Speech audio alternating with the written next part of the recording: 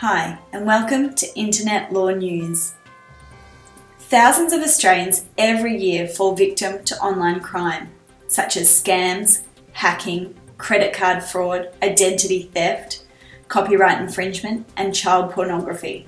Today we'll be looking at the Council of Europe's Convention on Cybercrime and how it helps Australia in its fight against these online crimes.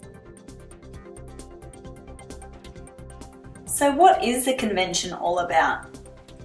The Council of Europe's Convention on Cybercrime was the first international treaty on crimes committed via the Internet and other computer networks.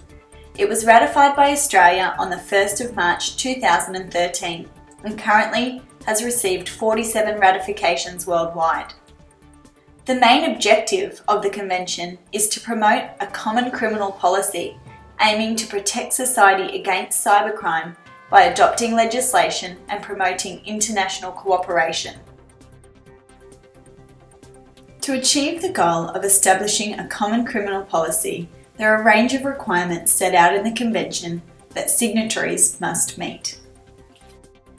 The first requirement is the criminalisation of offences related to computer systems and data.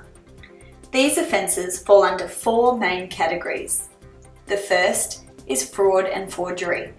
The second, child pornography.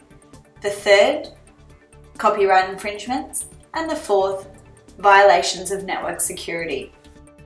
The second requirement under the Convention deals with procedural laws.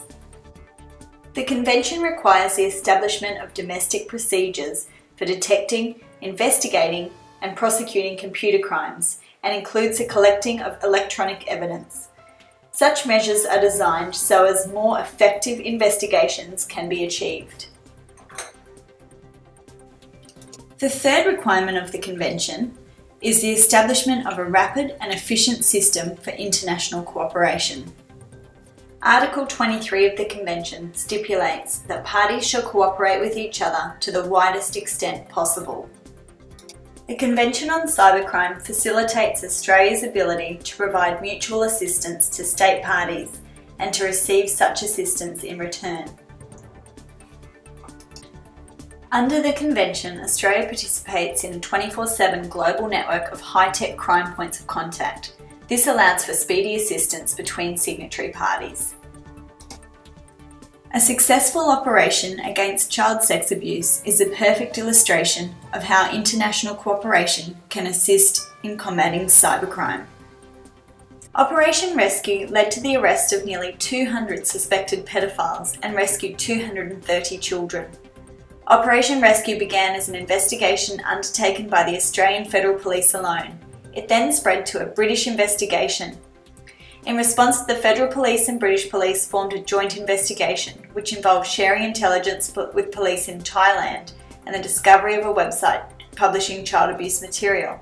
It then led to other countries, the Netherlands, the involvement of Europol, Canada, Italy, the United States, New Zealand.